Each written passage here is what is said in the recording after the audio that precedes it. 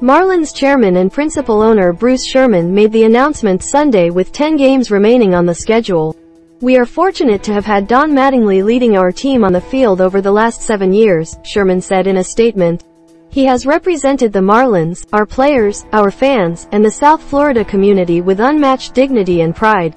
Over the course of our recent conversations with Don, we both agreed not to pursue a new contract for the 2023 season and that the time is right for a new voice to lead our clubhouse."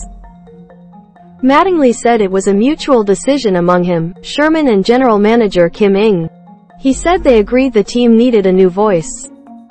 Mariners extend ace they acquired at deadline with 5-year, $108 million deal. "I am proud and honored to have served as manager of the Marlins for the past 7 years and have enjoyed my experiences and relationships I've developed within the organization. I look forward to spending time with my family in Evansville, and to any future endeavors," he added. Mattingly took over the team at the start of the 2016 season. He's at the end of his 7th season. He's the longest-tenured manager in the franchise's history, 437 to 583 as a manager, and took the team to the playoffs in the 2020 coronavirus-impacted season. Miami is 63 to 89 this season, with Sandy Alcantara as one of the leaders for the National League Cy Young Award. The Associated Press contributed to this report.